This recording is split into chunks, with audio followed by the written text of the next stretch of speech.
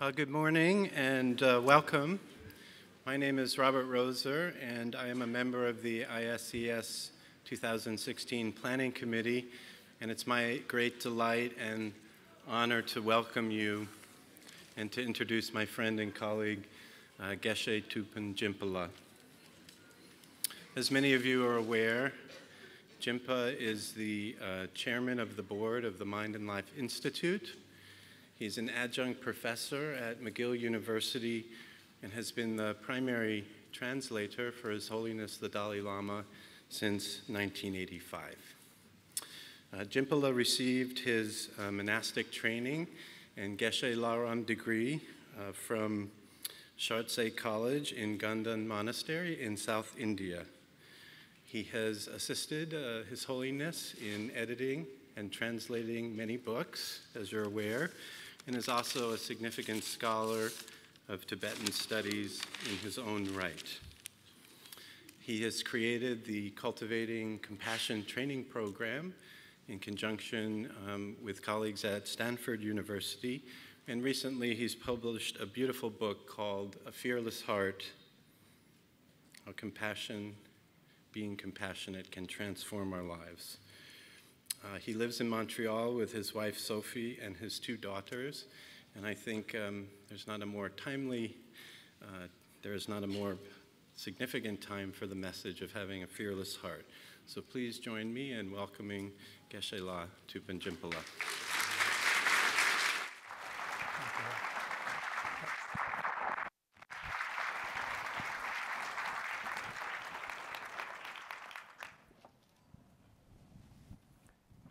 Good morning.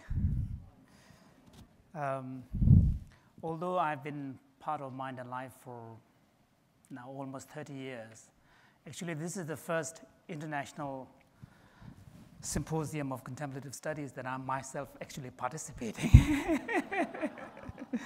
The first one took place when His Holiness was traveling, so I had to, of course, assist him as his interpreter. And then the second one, the keynote session was with His Holiness, a conversation with His Holiness and Richie. So again, there I was in my capacity as an interpreter. Then, after His Holiness moved on to another city, I also left. So this is the first real, international symposium for me, although it's the third one for Mind and Life. And at the beginning, I would like to express my deep appreciation to Mind and Life Institute, and particularly the planning committee members for inviting me to give this master lecture. I've chosen this particular topic. Can I have the slide now? Understanding the psychology behind compassion meditation. Because what I see today is kind of what we might call the second phase of what journalists refer to as the mindful revolution. Increasingly, we see compassion playing a major role and also becoming a major focus in this new field, contemplative science, which attempts to integrate, scientific research with contemplative practice, with the aim of developing applications in real-world situations and areas such as healthcare, education, workplace, and general well-being, and so on. So part of this movement, can be really seen in the story of how mindfulness came to be such an important part of the cultural kind of phenomenon. So we see similar kind of phenomenon in the area of compassion as well.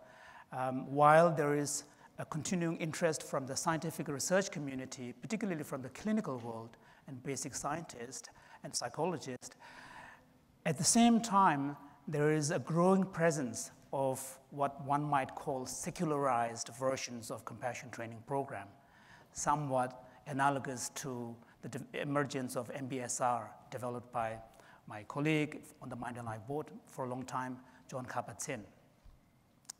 So today there are compassion training programs that are secularized, such as Stanford Compassion Cultivation Training, which I had the privilege to help develop it. There's Margaret Cullen here, who is one of the co-authors of that program. and Erica Rosenberg and Kelly McGonigal were the 3 senior teachers who assisted me in finalizing that particular program.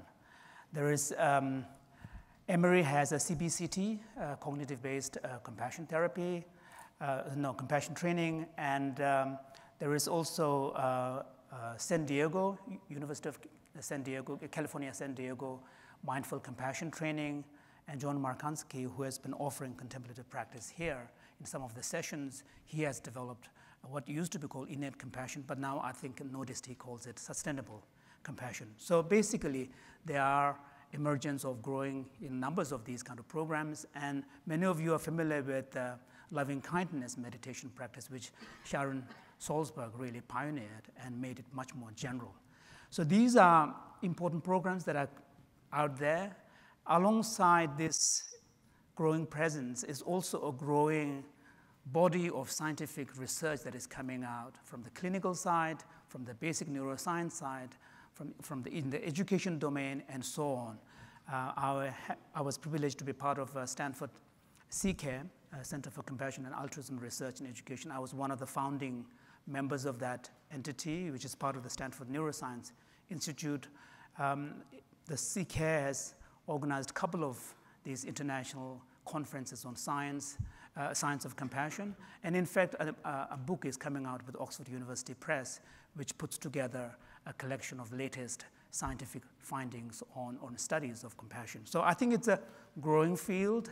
So the time is right to really ask this kind of question, step back and try to say, what are we talking about? What kind of practice? Because one of the backlash against the mindfulness movement have been particularly the critical question, what is the phenomenon here? And what is the definition of the construct? And what is mindfulness? And what is the connection between what we see as modern versions of mindfulness and the Buddhist traditional practices focused on mindfulness? What is the connection? Are they the same? Is mindfulness that is being presented in the modern version the same as what in the Pali tradition refers to as sati, or in Sanskrit smriti, or Tibetan tempanyesha? So these questions come up. So that's why I chose this. So then the question is, what exactly are the targets of these kind of practices? What is the theory of change implicit in this practice? And a lot of people ask me when I give general public talks, they ask me, they're confused. They say, what is the difference between mindfulness and compassion? And there's also the question, does one presuppose the other, or does one include the other? Last evening in the keynote dialogue between Richie and Matthew actually made the case that, in fact, compassion includes mindfulness. And it reminds me of a very memorable passage from one of the Tibetan masters. This is the Kadamba master, who said that a spiritual practitioner, a Buddhist, he's talking about Mayan, a Buddhist practitioner, who is committed to compassion and altruism, should really focus all his or her energy on cultivating this altruistic thought. And once he has it, then this teacher says that it will take care of accumulating the good karmas. It will take care of purifying the negative karma. Even when you are sleeping, it's working. So it reminded me of that. So I think in order to respond to some of these questions, we really need to have some basic understanding of what exactly is the psychology behind these kind of practices. So what I will do is as an example, I will give a very brief description of the Stanford compassion training, the CCT, what are the key elements, and then using that as the basis, I want to contrast it between what is happening in the actual traditional Buddhist cultivation of compassion, so that we have a way of seeing it. It reminds me of a beautiful saying by the 13th century Tibetan master Sakya Pandita. He says that even though we have eyes to see others, we need a mirror to see our own face. So often, by drawing contrast, you begin to have a better appreciation of what exactly is it that you're looking at. Sorry, let me go back. I'm not still very good with these PowerPoints. So what I will do is I will actually list the key elements that are part of the Stanford Compassion Training. So the first element is what we call settling the mind, but it's a very broad umbrella term we use for types of basic skills that are associated with meditation. Being able to relax your mind, being able to pay attention, being able to have this meta-cognitive awareness that Zindel Siegel was talking about. So these are part and parcel of basic mindfulness type practices. So in Stanford Compassion Training, that's really the first element and the first step. Second is a loving kindness meditation for a loved one. So this is a very modern approach. I will get to that later, why I call it very modern approach. And then third element is self-compassion practice. Again, this is a modern element. One has to be cognizant of that. But in fact, it turns out to be so important in the secularized version that in Stanford Compassion Training, we have 2 weeks dedicated to the self-compassion. We break it into 2 components. One is more focused on self-acceptance, self-kindness, and then the next week is focused more on loving kindness to oneself. And then the next element is what we call common humanity practice. Many of you who are familiar and have listened to kind of guided compassion meditations will know this phrase, just like me. He wants to be happy. He doesn't want problems, just like me. So that's the common humanity practice. Again, this is, it's an umbrella term, but again, there are 2 elements in there, which this is split into 2 weeks. And then the next element is compassion for others. Now we're expanding our circle of concern. Once we have made the connection, then we expand and include strangers, difficult people, and so on. Oh. And then the final element is what we call active compassion, but this is Tonglen.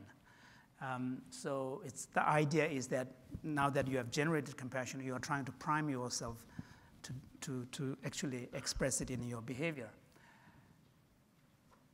And then in the middle of this is intention setting. It's not really listed as one of the elements because it doesn't have a separate week to itself, but because this particular program is really based and draws inspiration from the Tibetan tradition in general, and particularly the Lojong, the mind training instruction. Therefore, in the mind training instruction, intention setting is a very, very important part of the practice, of the whole spiritual enterprise, actually. So for all of these elements, which are split into 8 weeks, every session, the guided meditation sessions, actually begins with an intention setting. So this is really such an important point that we put it in the middle. So when we look at a program like this, it's inspired by the Buddhist contemplative practice. So the question is, how does the Buddhist tradition itself understand these kind of practices to be working? I think and as I said before, one way of getting a better clarity is to ask the contrast between the 2 approaches. And the important contrast is really the context, the framework, and the purpose.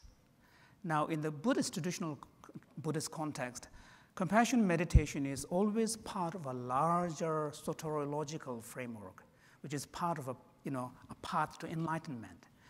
Buddhist practitioners were not looking at these kind of contemplative practices to make them feel better or happier or having a more richer relationship or healthier mind. They were really interested in much more transcendental kind of goals, and compassion training is really part of that practice. In fact, compassion training, compassion meditation in the Tibetan or the Indian Mahayana Buddhist tradition is in fact a kind of a means to a greater goal, which is the cultivation of bodhicitta, which is the altruistic aspiration to attain Buddhahood for the benefit of all beings. So compassion meditation is always part of that larger project. So it's a very, very different. And furthermore, when in the Buddhist traditional context, when people talk about compassion meditation, they actually mean great compassion. They mean non-differentiated, unbiased, universal compassion for all beings. So they're actually talking about something quite elevated and quite an advanced form. So it's a different goal. Therefore, in a sense, one could say that one of the goals in the compassion training in the Buddhist context is to really develop our character, that we almost become like a kind of a saintly, person, this totally selfless, altruistic being. In the secular context, I don't think those are the goals. And I can't speak for the developers of other secularized compassion training, because I can speak for the CCT, because I happen to be the main author of this particular program. So I have access to my own intention. So I can, share with you that the goals in the secularized compassion training programs were much more modest, less ambitious. A large part of that is really motivated by personal development practice, something that would aim to create a kind of a healthy mental life, more balanced emotional life, and have a deeper relationship with the people who are important in our life, and hopefully become a more ethical and kind person. Really, the goals are much more modest in the secular version. So I think it's very important to know this, because depending on what kind of goals you choose, it's going to influence the kind of criteria we will have to judge whether a particular practice is effective or successful or not. If we set the goal of the traditional Buddhist practices, then many of the secular programs will fall way short of their target. Whereas if our goal is much more realistic and modest, then of course we will have a much more realistic criteria of what constitutes success and whether something is working or not. So I think understanding that difference is really important. And in the secular versions, there's very little soteriological framework.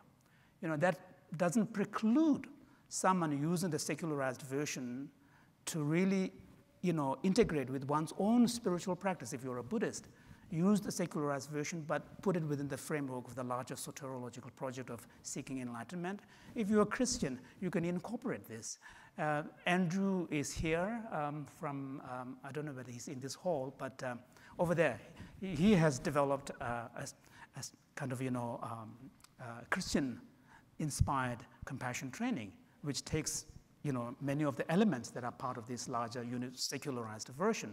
So the secularized programs will not preclude them the possibility of integrating, but in themselves, they are really much more neutral when it comes to the larger transcendental kind of soteriological objectives. And being clear about that, I think, is a very, very important point. Now, the question is, what are we talking about? When we talk about compassion meditation, compassion training, cultivation, and so on, what are we talking about? Now, this is a very, very broad definition, okay? And I took it from my book that, Rob kindly mentioned. This is broadly defined. Compassion is a natural sense of concern that arises in us when confronted with another's suffering and feel motivated to see that suffering relieved. So this is a very broad definition. And in order to do kind of particularly research, for the scientists, it's very important to have some clarity on the construct. I don't happen to be one of those people who genuinely believes that a definition can capture everything exactly as it is, because we're talking about mental qualities, and in the mental domain, edges are always a little fuzzy. So there's an element of some kind of arbitrary boundaries that need to be drawn, because the moment we use language, language works by means of excluding and differentiating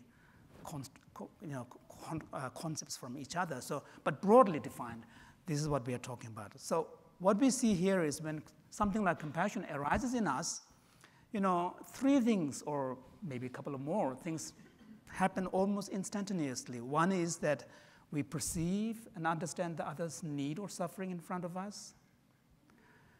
We make emotional connection with that situation, so you feel moved, because if you're not feel moved, there is no compassion. So that emotional connection and perception of others and understanding of others' suffering is what people call empathy. So the first part is cognitive empathy. Sometimes it's referred to as the theory of mind or perspective taking. The second part is what generally neuroscientists and emotion researchers talk about empathy, which has more to do with affective resonance or feeling for or feeling with. And then the third thing is that there is a motivation-driven wish element that comes in, wanting to see the situation relieved. Or if you are more disposed to compassion and altruistic kind of temperament, you want to do something about it. So three things. One is a perspective taking or understanding the other situation. Second is emotional connection with that situation. Third is wanting to do something about it or wishing to see that situation relieved. So that's essentially what compassion is. So one thing that is very clear here is that compassion is a natural impulse. We don't have to learn to experience compassion.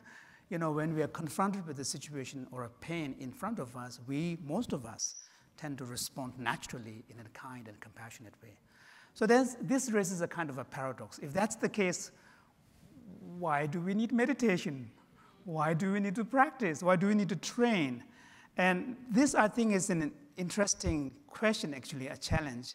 And I think thinking about this question also gives us greater clarity about what exactly is being trained when we say we're meditating on compassion or we are cultivating compassion.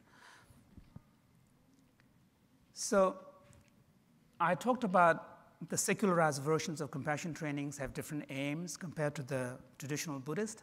So I'll just list three very, very broad objectives. One is to become more aware of and connected with our caring and compassionate nature. And that is a presupposition that this program is based on, that there is a kind of part to ourselves. And yesterday, Richie and Methulah talked about that, the basic goodness and all the rest, but we're talking about that. Second is to nurture and develop this part of us so that we can make compassion an important part of our outlook or perspective on life and the world.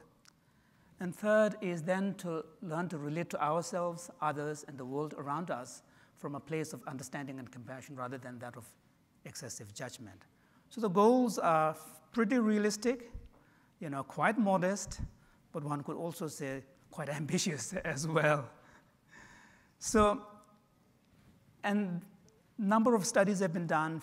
I think Philippe Golden is here and Huria Jazeri. These are the two scientists who have done most amount of research on the effects of CCT. So I'm not going to talk about the studies, effects of the studies. Philippe and both of them are here. You can ask them. But it seems there seem to be quite a robust effect in those who take the compassion training to have a more healthy emotion regulation strategies, which I think is very important because it has health and mental well-being implications.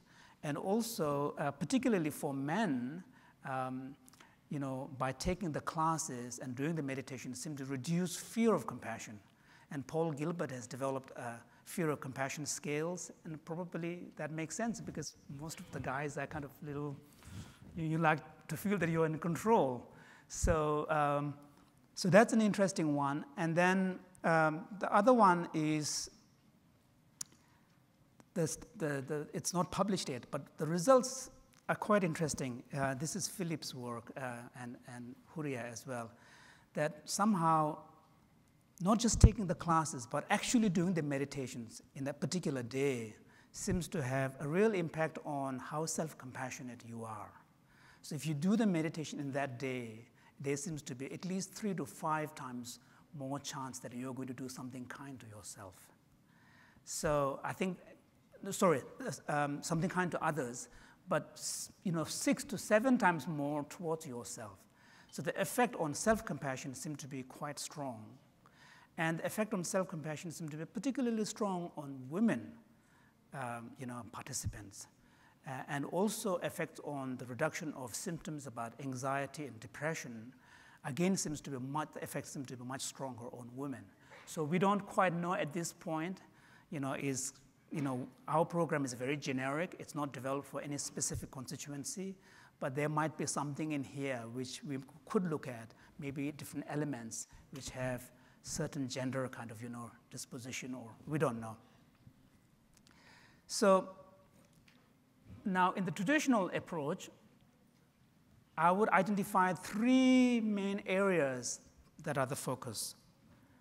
One is, for the traditional compassion meditation, a very important part of that is to have a deep understanding of suffering based on meditation on suffering. If you look at the traditional text on compassion, there are massive, detailed descriptions of sufferings of animals, hell beings, human beings, and so on, like detailed. And the suggestion is that you should reflect upon these sufferings as if you are yourself undergoing them. So understanding suffering, and particularly causes of suffering, is really a key part of the traditional approach. And so, by reflecting upon suffering, you are learning not to resist, but keep your heart open to the experience of suffering. The second element is establishing a feeling of connection or identification with others. And the third is priming our heart and mind through heartfelt aspirations. So this is, in the form of wishing phrases, may you be happy, may I be happy, and so on and so forth. So these are the 3 really the key elements. And a large effort in the traditional practice is really spent on the second one as well. And here, there is a term called yiwong, which is very difficult to translate in a single English word, but it really literally means, cultivating your perception so that others, appeal to your mind, that you hold others to be dear, you value others. There's a genuine appreciation of others' sentient nature. So this is close that it comes to empathy, but I would argue that the active ingredient of that is the ability to identify with the other. That really is the key. Now, in order to attain this, in the traditional practice, the first stage is really equanimity practice. And it's a very radical practice which involves leveling out the field. And in secular programs, particularly in Stanford, we don't use it. Because it's quite radical and it could be mistaken. There are 2 ways in which you can level out. One is to, be disinterested even in your loved ones, towards your loved ones, so that everybody is on equal level. That's not the way we want to go, So the initial stage is to really, and the thing that the Buddhist practice is struggling is how to rise above our natural impulse to discriminate others, the in-group and out-group, as the scientists talk about. This is a very natural tribal instinct that we have, and in order to get to this, non-differentiated universal compassion, somehow you have to overcome this, and the way to do that at the initial stage is to just level out, and then once you have leveled out, then you start establishing a new basis for reconnecting with others. So the Buddhist practices generally start from this equanimity practice, which is actually very radical, and not many people appreciate this. Now, in the secularized version, it's done just slightly differently. We begin with opening our heart through loving kindness for a loved one. So loving kindness meditation. We don't start out with this radical leveling out. So what we are trying to do is to use the resources that are naturally there, that most of us are capable of feeling genuine love and compassion for someone whom we care. And we use that resource to make ourselves more aware of that quality in us and open our heart. And in our text, we use the word moisten your heart. And this is beautiful because there is a beautiful imagery in one of the Buddhist texts which compares equanimity to a field, soil, and loving kindness as the moisture, and compassion as the seed, and altruism as the tree coming out of it. So loving kindness has this role of moistening our heart. It's like softening it, opening it up. And this is done through loving kindness to a loved one. And then the middle one is the same as in the traditional, but less radical. But what is happening in the modern version is basically you are starting from where you are, which is your ability to care for someone you love. and you get more and more aware of that feeling. You appreciate that, you cultivate it, you enhance it, and then you open your heart, and then you start beginning to use it, simply changing the focus. So it's like a kind of expanding the circle of concern. So it doesn't require this radical cleaning up first. It's a softer approach. And then the third element is the same. So I think it's important to remember this, because sometimes, there's nothing wrong with people actually using the traditional equanimity practice, so long as they are aware the radical nature of that and the role it has to play in establishing the foundation. So in the secularized version, we tend to use a much more gentle approach. So what then are the targets of change? Because if you are doing meditation, it's a form of mental training. You want to achieve something, although Buddhists are supposed to be not attached to the goal. But to be inspired to do something, you do need to have some kind of goal. And so what are the targets of transformation? One area is awareness and presence. And this is kind of main meditation practice. All of this, mindfulness, all of this, really cultivate that aspect. And I use the word presence because Tanya Singer, one of the main researchers on basic meditation on the effects of compassion training, has done a very, very important 9-month-long compassion training-based longitudinal study where she divided the compassion meditation into 3 components. She calls one presence, that's more to do with the mindfulness type qualities. The other one she calls it perspective taking, which is more the common humanity practice. And the third one she calls it the affect training, which is more the loving kindness and compassion. And what she has done is very cleverly, she had 2 groups of trainees. They all began with the same training, and then from the next segment, she changed the order. One group got perspective taking first and affect after. Other one got affect training first and perspective taking later. And then the results are going to come out very interesting. It does show that it uses different brain regions, and effects were quite different. So that's why I've used that. And another area is really outlook and perspective we are trying to change, because we want to change the way we see ourselves. We want to change the way we see others and the world around us. That's really, in the Buddhist tradition, we call it the view, but it's really your perspective. And then intention is very important in the compassion training. In the end, you want to change the way in which you feel motivated to do things, but motivations are much more complicated things to get at directly, because they tend to be generally in the emotion domain, whether it's drive or incentive driven, whatever it is. But so by working at intention, which is a more conscious mental state, where you have some say, you change also the motivation indirectly. So that's a very important part of the target.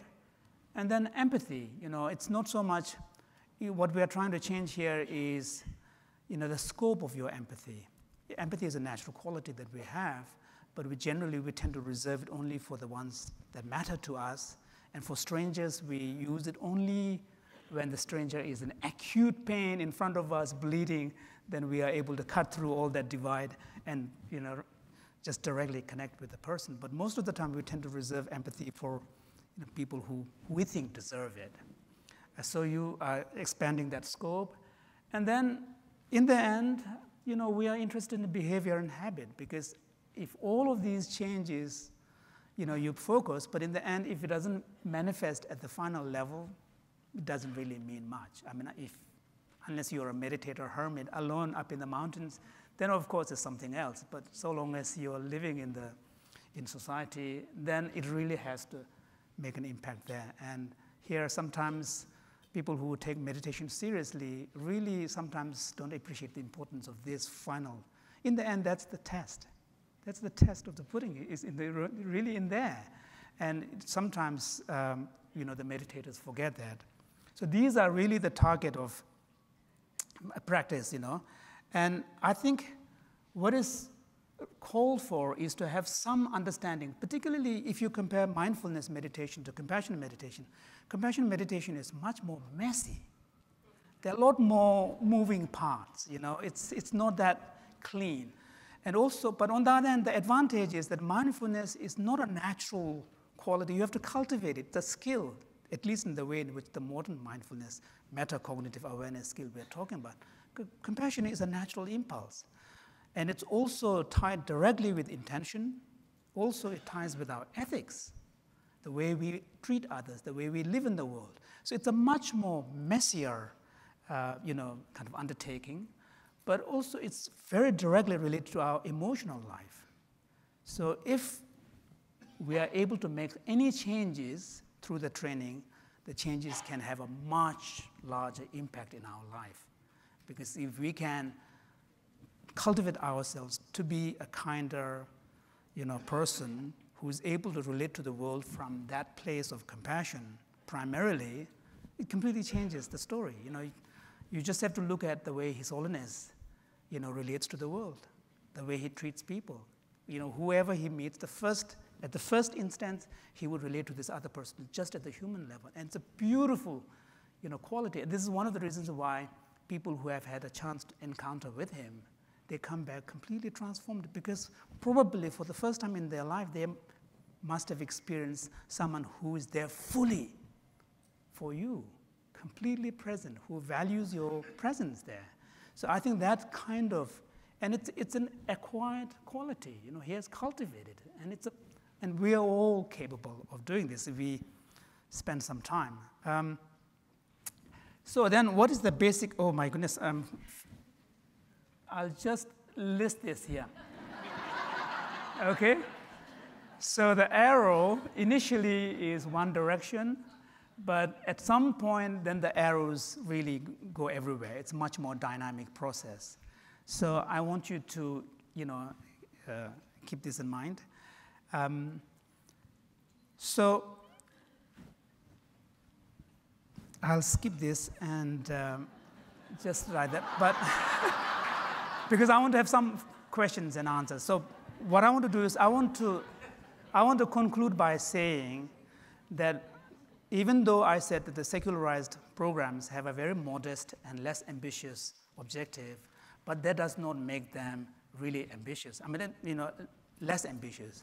It's what we are seeking here is a kind of training, a practice that would really bring about fundamental transformation of who we are, allowing us to be able to live a life where our everyday life and our thoughts and emotions will be much more in sync with the kind of larger aspirations and values we have in our life.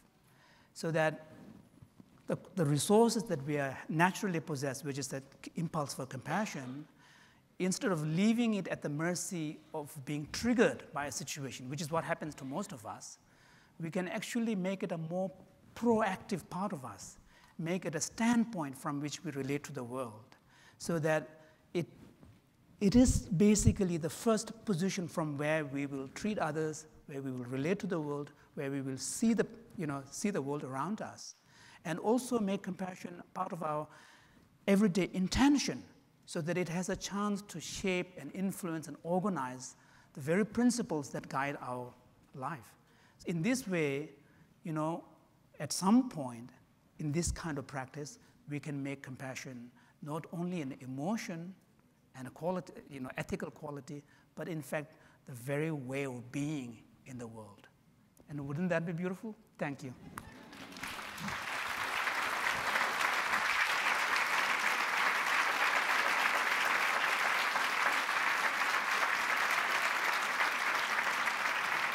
So we have about 5 minutes, so maybe 1 or 2 questions.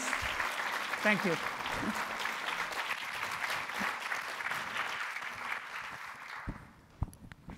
Go ahead, yeah.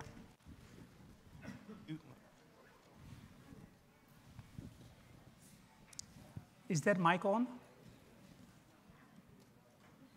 Can you switch that mic on? I'm trying. Okay.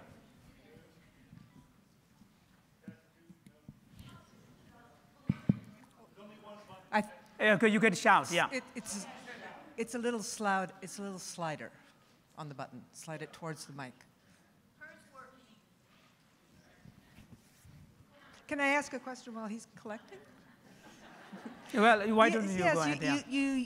Thank you very much. And you're using the word empathy as actually part of compassion. And I wonder if you can talk about some of Singer's work that looks at maybe empathy and compassion as different pathways and that in a more sustainable and less, yes.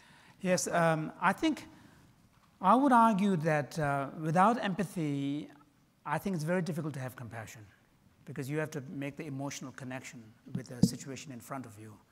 But empathy is more of an emotional character, but compassion has a much more active motivational component.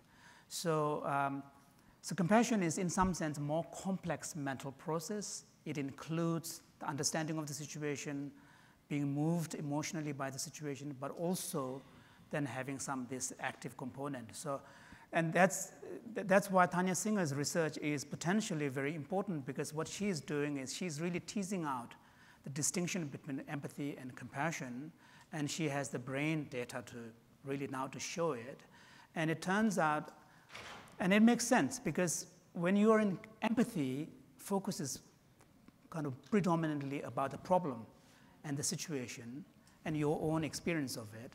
But when you are in a compassion, focus also includes kind of seeking a solution. So it's a much more empowered state, to be in that. So I think it will have some important implications. Thank you. Yeah. Thanks for that. So I just.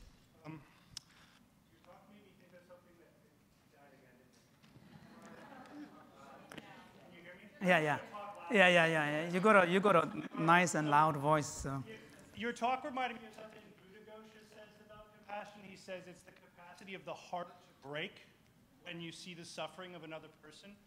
And I was also reminded of the fact that, if you were to give me news that some terrible tragedy had befallen a close family member, I'd be very upset. But if you told me that 10,000 people were killed across the country or in another continent, that would be a statistical piece of information for me. I would struggle to be able to relate to that emotionally.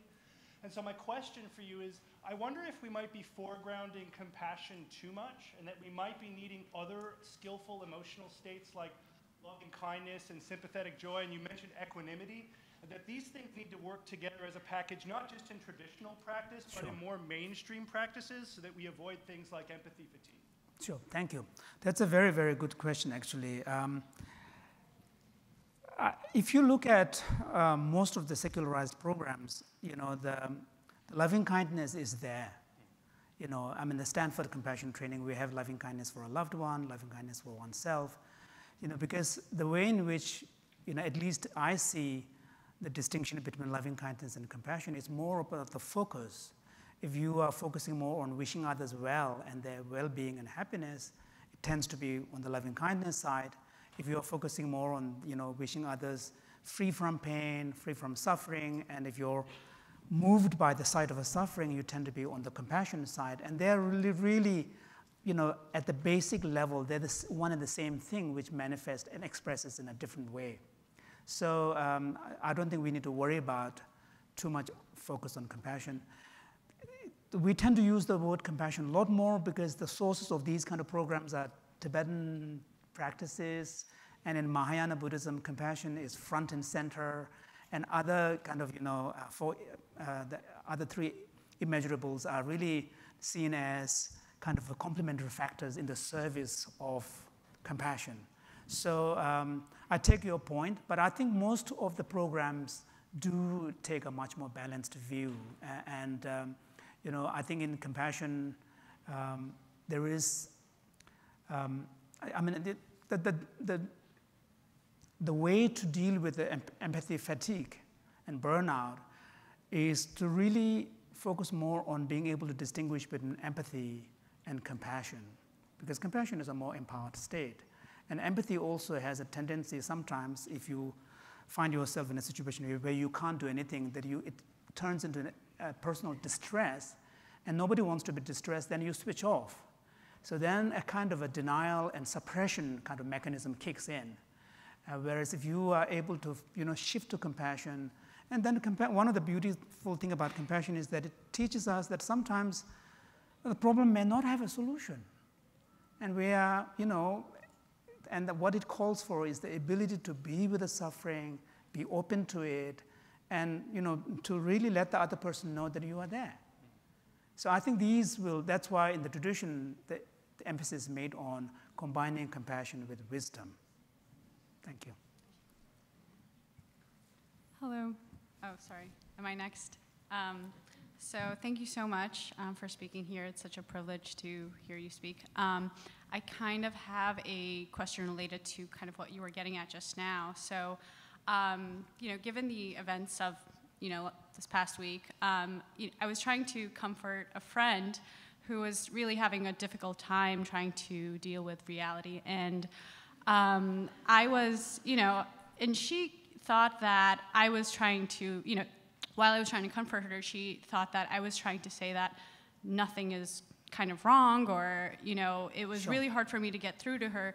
And so I kind of tried to engage with her on her level, but at that point, and when I did that, I was able to get through to her a little more. But then I ended up kind of sacrificing some of my cool. I ended up kind of being a little resentful toward her afterwards, because now I was in a place of like, okay, well, all right.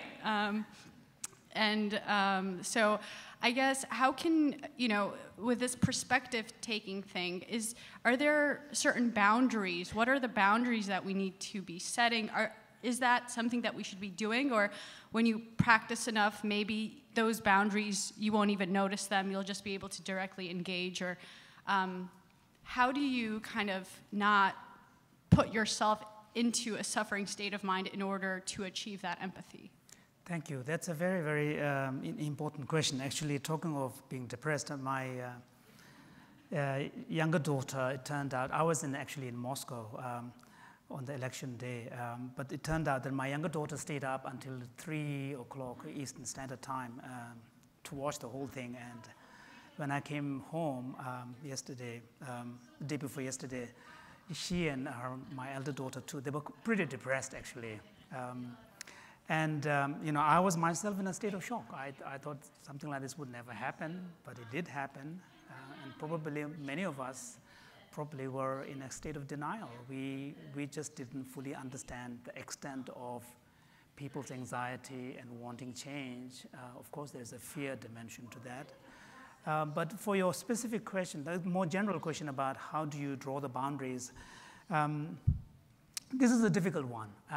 I think, sometimes people, when they talk about empathy, they tend to think that empathy only involves resonating the other person's distress or sadness.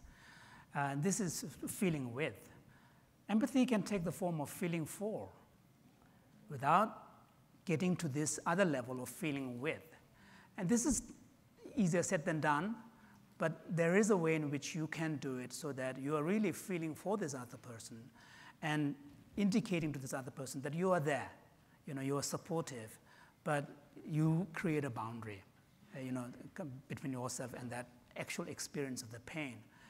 So these things probably also involve an element of practice, and you become more and more kind of, at some point, you don't want to be consciously trying to draw the boundary, The ideal way is to cultivate yourself so that it comes kind of naturally. And I see that with His Holiness. He's a master at it. He's able to switch modes like this. At one point he'll be deeply, deeply there, just for someone listening in total empathy, and the next thing you know, he's in another state. So that kind of flexibility of mind will come through more of a familiarity and practice. Thank you. John. Hi, Jinpa. Hi, thank you so much. I felt it, and I thought I felt in the room as well, when you didn't go into any of the theory of change elements, a kind of a desire for that. And so I was just wondering if, even just a little bit briefly, if you could just name a few of those theory of change elements and just say a little bit about them. Can I have the slide back? Excuse me. Can I have the slide back?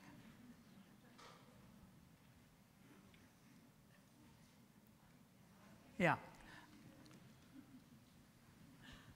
This is a kind of a more general theory of change in the Buddhist understanding. So go ahead. So the question. Just this basic theory of change is for the compassion training that you're doing from Stanford, right? Could you just say a little bit about what those, even just a few of what those components are, how you understand the components working together in a theory of change here? Well, the perception is where this is the common humanity practice. Basically, we are trying to change the way in which we would see others. So this is really getting to this fundamental level of recognizing shared humanity and our equal vulnerability to pain and so on. So that is change at the level of outlook, the way we see others. And that leads to the change in our attitudes as well as values. So it's kind of part and parcel of that. And then once we have change in our perception and attitudes, that also tends to affect how we feel about others. Generally, that's the idea. So then it affects our motives, feelings, and so on, which then affects the way we behave. So this is the kind of Dhammapada idea, with your mind you create your world kind of idea. And then once we start behaving in a particular way and repeatedly, at some point habit comes to be formed, and that changes the way. So that eventually we want to get it to the point of where compassion becomes a habit. So that really is the idea. Thank you. Thank you. Yeah. Thank you so much, Jinpa. So leaving the slide here for a moment, I'm very interested in something that Richie Davidson mentioned last night, and that's the relative impact of practice and intention in processes of change, more at a group level than an individual level. I've been, in my work, trying to move towards working with intact groups. So I would be very interested in your comments on where traditional mindfulness or compassion practices are in your theory of change and how that relates to intention, mainly because I see many people who have practiced a long time who aren't transformed in the way His Holiness and some of the wonderful teachers are. Thank you. There is a beautiful kind of in a saying in one of the Tibetan Kadamba masters. They say that for the Dhamma practice to be effective, the Dhamma practice has to be integrated in your personality. And if there is a space wide enough for a person to pass through between your practice and your life, nothing is going to change. So this ability to integrate, and therefore, I think in compassion training, I think, although because it's derived from Buddhist practices and it's contemplative practice, people tend to take the sitting sessions very seriously, but equally important are the things that are happening beyond the sitting session. So in the Stanford compassion training, we have something called informal practices. And this is taking the inspiration from the Lojong slogan, which says that whatever you encounter in your day, bring it into your practice. And until we are able to get to that stage, the efficacy and effectiveness of these kind of practices in the larger domains of our life will be limited. So you really have to find a way to kind of integrate your sitting states of mind with the everyday life, with a very conscious intention set right at the morning, the beginning of the day, so that there is a kind of a tone that carries throughout the day that really has a larger background. So the transformation of mind that is understood in these kind of practices is quite a complex one. It's not a one-size-fits-all or one bullet gets everything. It's from a multi-pronged approach. And this is one of the reasons why His Holiness often says that for him, he would suggest people take analytic meditation more seriously rather than just thinking meditation is a form of emptying your thoughts and quietening the mind. So you need to combine both, and the analytic approach is something that you can do on a daily basis. So I think, so often what happens is that people take the sitting session so seriously, and they feel that somehow, without the sitting sessions, nothing can really make a difference. So, I do only half an hour in the morning, and then the rest of the day I try to remember and keep that kind of intention as much as possible present, especially when there is a challenging situation. If you have set the intention, you have a much greater chance of being able to recall your kind of, your stand. And this is because you have set this conscious intention. So, and this is true in many things, whether you are parenting, whether you are, leading a group of people, the more intention you set, the more chances you have of being able to recall at a challenging moment what you're supposed to do. So it's a complex process. Thank you. Thank you. Yes, I think we might have to stop after 2. No, yeah, okay. And then, excuse me, so because people have to go for lunch, and then the next talk is at 1 o'clock. So, sorry. I was wondering if centering so much on suffering isn't a little bit negative. In the secular world, people are concerned about avoiding suffering, but they're also concerned about pursuing happiness. And this is a more positive outlook.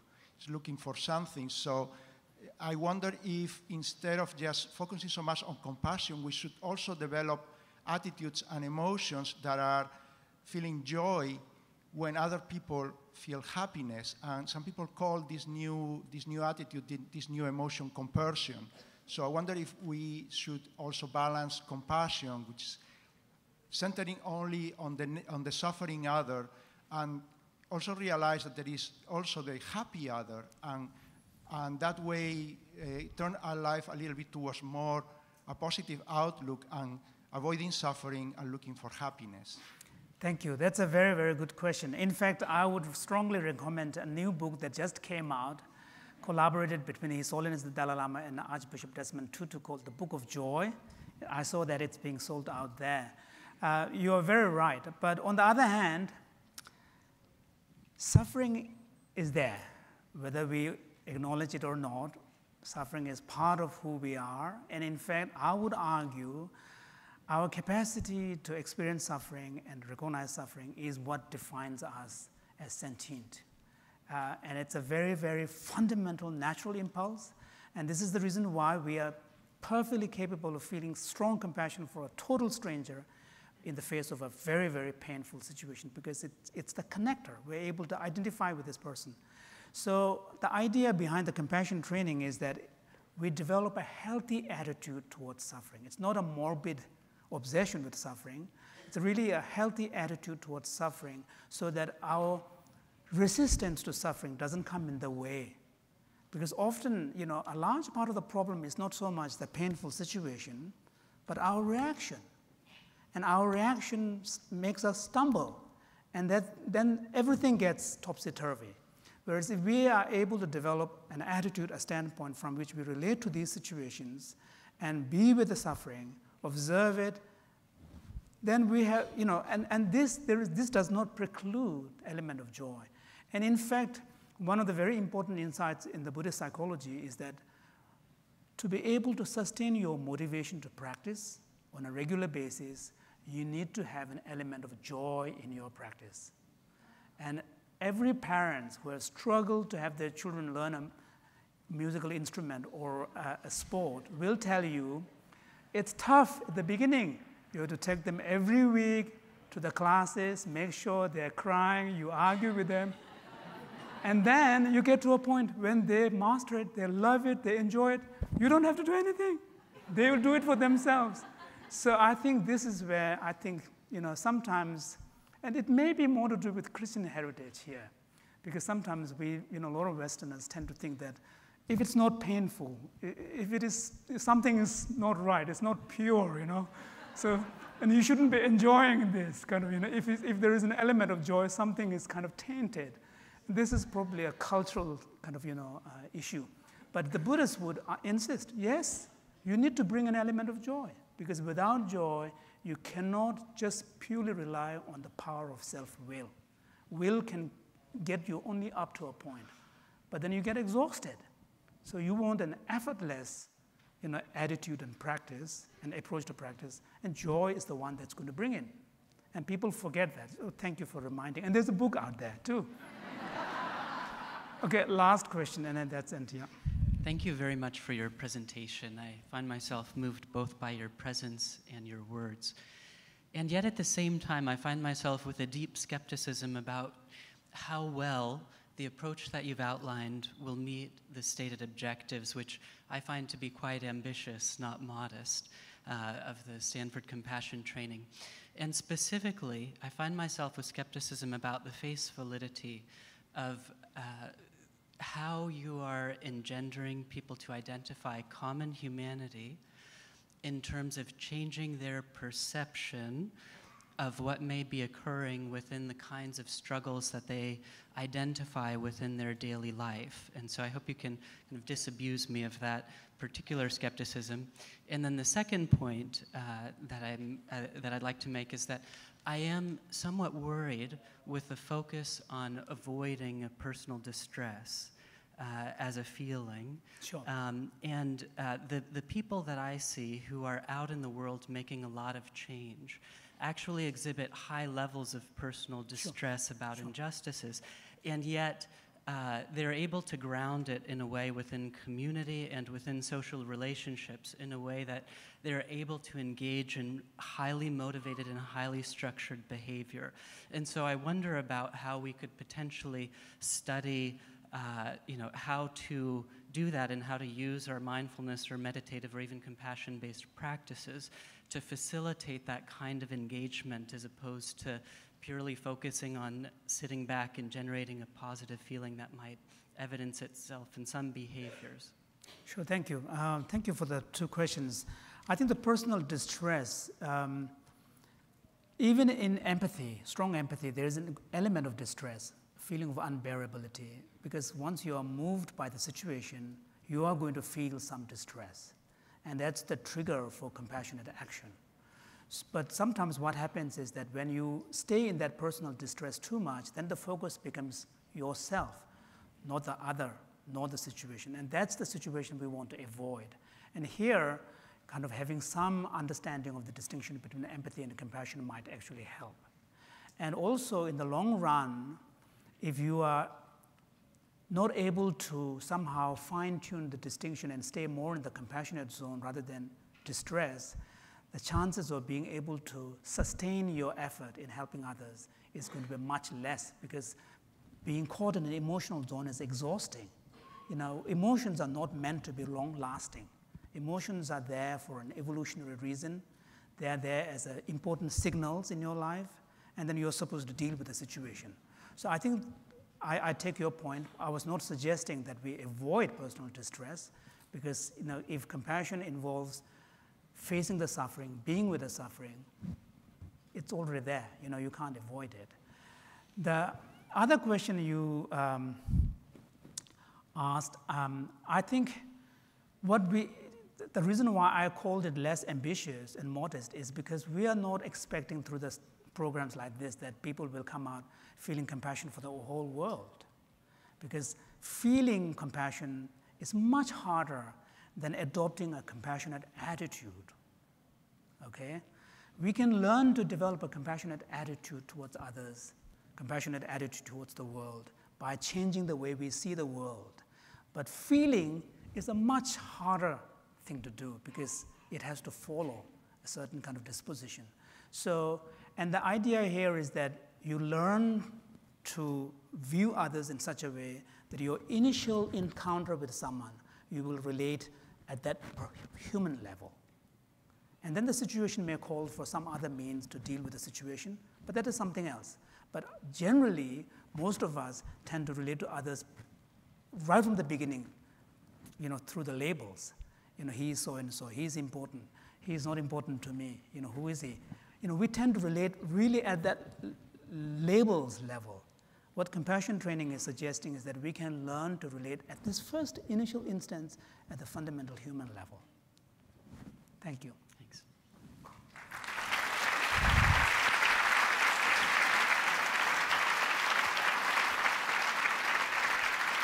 Thank you very much. Thank you.